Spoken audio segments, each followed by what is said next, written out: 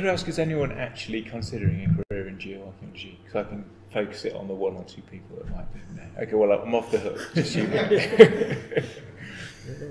Well, to follow on what you just said, I mean, I wasn't lucky. I was lucky in the sense I was working for a unit that had a geoarchaeologist like Mike there, who was willing to mentor people in the field, and that's something I'll probably return to.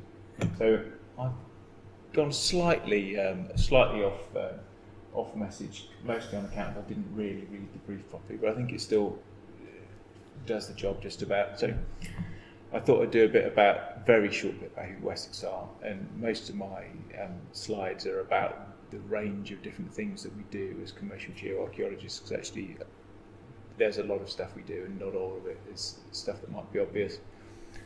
Briefly talk about the opportunities there are at the minute and make a few suggestions for what people might like to do if they're trying to get into geoarchaeology. So Wessex, we've got 6 regional offices. We're up to about 320 something people at the minute. We do all of the archaeological things across all of the environments, so underwater, in rivers, normal terrestrial stuff as well. And the geoarchaeology and environmental teams, which I run as one team, has got 15 people altogether. 7 or 8 of them are geoarchaeologists, depending on the given day that you ask them. There's a couple that could be both. Of those, I think 5 have got PhDs or MPhils. A couple more are masters. We've got one who doesn't have a degree or a master's, but who's come through on the job training from being a processor. The GeoArch and Enviro section is part of the Geoservices section, which I think might be something we made up, but works quite well. So most of the sciencey, remote sensing type things grouped under one roof, which is working really well. So geophysics, marine geophysics, geomatics, and GeoArch and environmental, and that enables us to run some interesting sort of projects together without being bothered too much by fieldwork. So what do our geoarchaeologists do? The thing you'd expect them to do most, fieldwork support, so we're on site a lot, helping people with interpretation of features, of processes, giving advice, site formation process is the thing we deal with most on site, advice on sampling, which sometimes our environmental specialists go out and do, sometimes our geoarchaeologists will do, and we also do sciencey stuff on site like magsus, phosphate sampling, and that sort of thing. We do some auger surveys, although we try and do a lot less. As you can attest, Mike, they cripple people quite quickly. So nowadays we try and stick to borehole surveys, but if we're in wetland landscapes, we still do quite a lot of them. They're both to get, sometimes to get samples, but mostly to collect data rapidly of subsurface deposits over a large area. Borehole surveys we do a lot of, so these are purposive borehole surveys for geoarchaeology to take samples, usually through, well, in this case, coastal and often that picturesque, but river valleys and things like that to build up data for deposit models, as well as to get samples for paleoenvironmental assessment and analysis. Ground investigation monitoring, so boreholes and trial pits mostly, but that's in support of engineering works. They don't often look that happy, but that's the South Sea, and Holly lives about 300 yards away, so she's very pleased to be there. We do a lot of marine geoarchaeology, which not everybody does.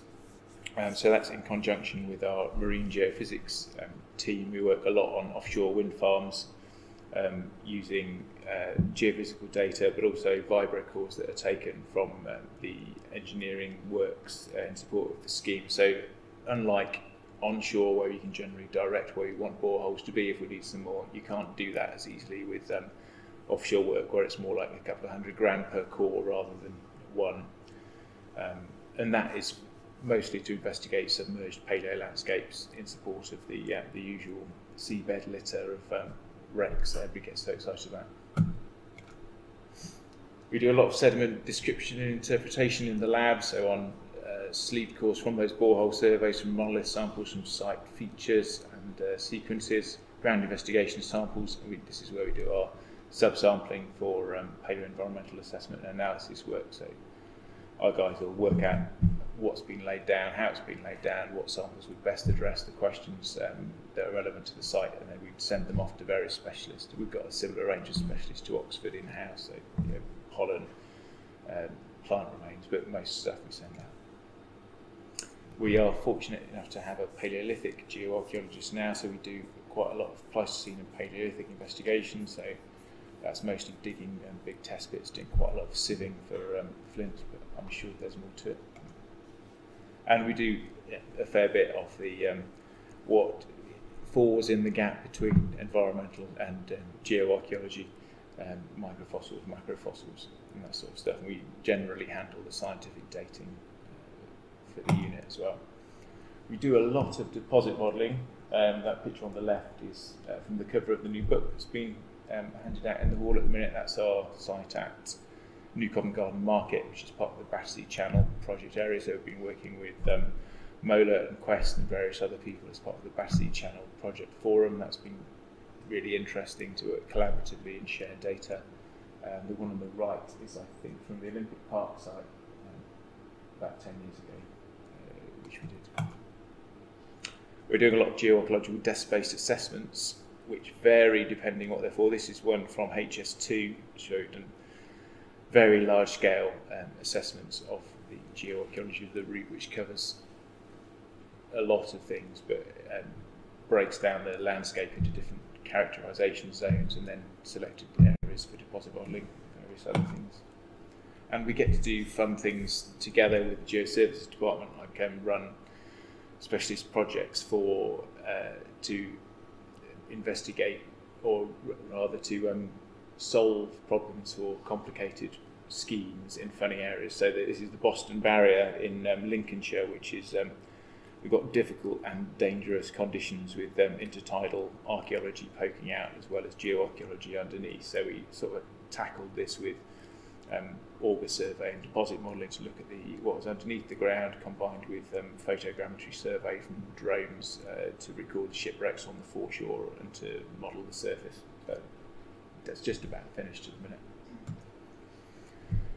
That's more or less what we do. In terms of opportunities, I don't think there's ever been a better time to be a geoarchaeologist, because there is a great demand for them. Unfortunately, it's probably never been a time where there are fewer geoarchaeologists being produced. As we were just saying, Colin, there aren't many courses around that tackle it directly.